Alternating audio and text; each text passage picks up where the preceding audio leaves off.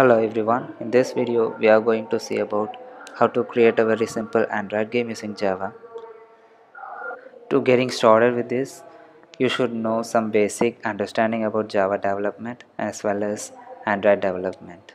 So in this video, let's just create a play button and navigate into a game view and draw something inside the game view. So here I am creating a new project and naming it simple Android game. I'm giving empty activity.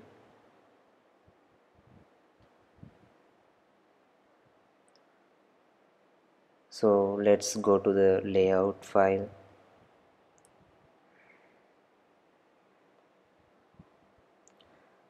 Here let's remove it, the hello world thing, and create a new button. Let's give the center alignment for that button.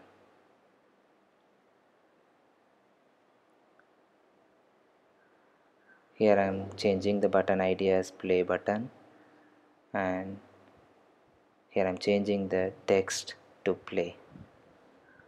Let's go to the activity, and here let's add listener for that button. Find view by ID. Yeah, we named it like play button, right? So here I'm adding listener.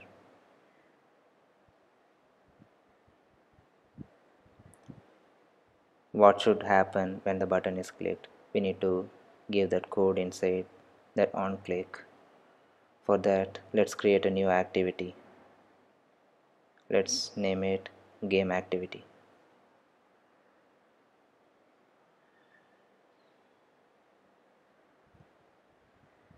Finish.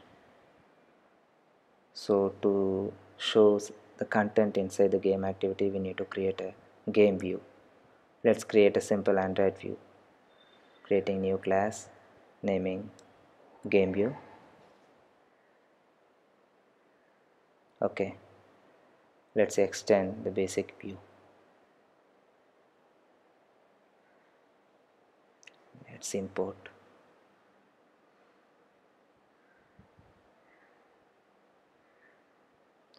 Yeah, it's asking to implement constructor.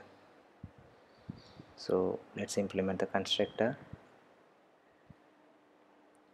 Here we need to override two methods. One is draw and the other is on touch event. We'll see later what we are going to do here. So here we need to give true so that it will return all the actions. Let's draw some color inside the canvas, inside the whole view. Here I am drawing yellow color dot yellow. Yeah, that's it. So now we have created game activity and view. Here we are setting the content of game activity. I'm directly giving the view object here so that the view will be visible when the activity is started. So now move to our part on click listener. Here we need to navigate to the game activity, right? So here I'm creating intent for that. New intent, need to keep context here.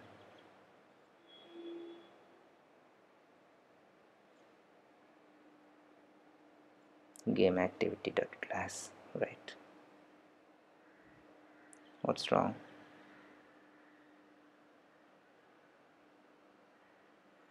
Oh, we are inside on click listener, so let's give us main activity dot this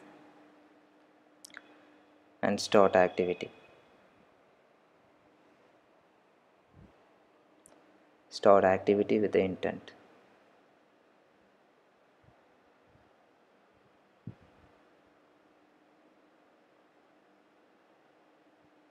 Okay, let's run the program and see what happens.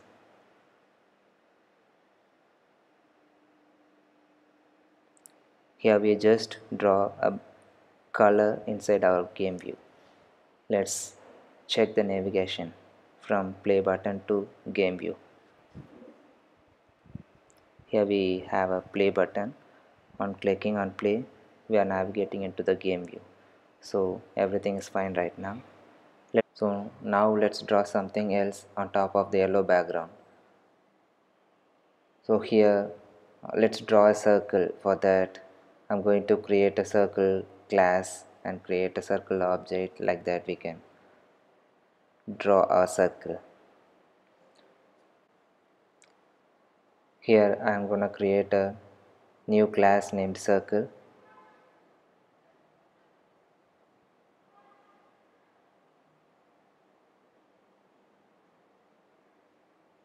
What are the parameters we have in circle? They are x, y and radius. Here the x and y are the center point of the circle.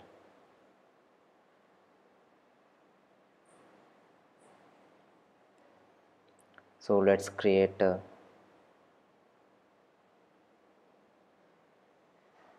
circle object, circle, and create it inside constructor.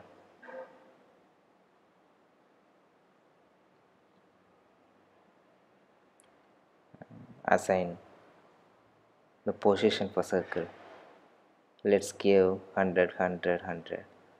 So the circle will be drawn in the position 100, 100 with the radius of 100.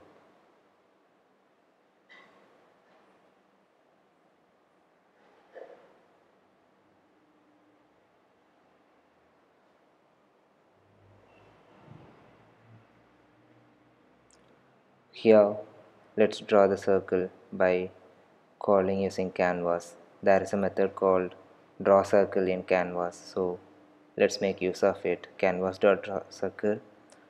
Here I'm giving x and y position with radius, and there is another argument we need, that is paint object. For drawing any item using canvas, we might need a paint object. Here I'm creating a paint object,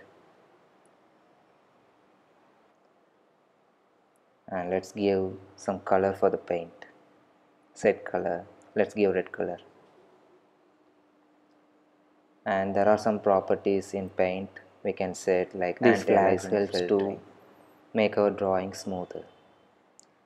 So let's give true for the two flags and draw a circle using the created paint. So now we are running the program.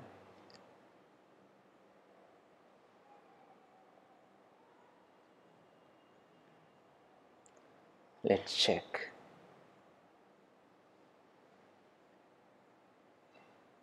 On clicking play, yeah, we can see the circle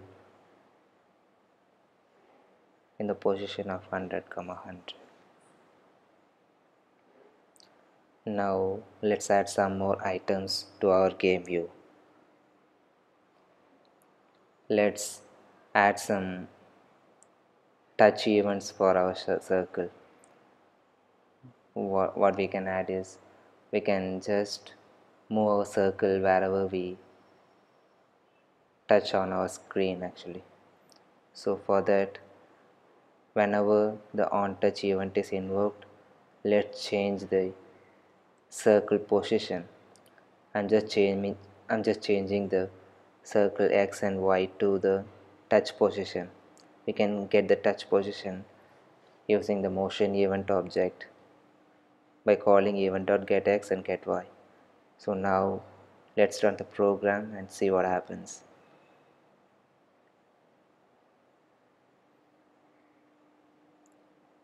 Yeah, now clicking on screen, but it's not moving. Yeah, let's check what's the problem. Yeah, here we haven't given any repaint actions. Actually we need to call invalidate so that our draw method will be called again, so that our screen will be updated. Now let's check the behavior. Clicking play, yeah, Now the circle moves to wherever we touch on our screen. Yeah, the behavior is cool now. So in the next video we will be implementing some more game logics and scoring options as well. If you have any questions or suggestions, please write them in the comment below. Thank you for watching.